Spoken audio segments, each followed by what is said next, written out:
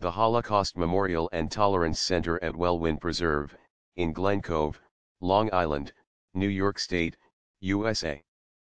The Holocaust Memorial and Tolerance Center of Nassau County is a Holocaust memorial, a museum, and a tolerance center in Glen Cove, on the North Shore of Long Island in New York State.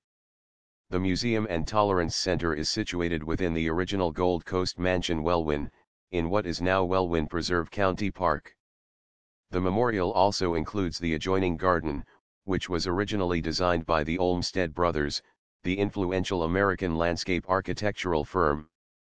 As of 2014, the museum is open on Mondays to Fridays from 10 a.m. to 4:30 p.m., and on Saturdays and Sundays from 12 p.m. to 6 p.m.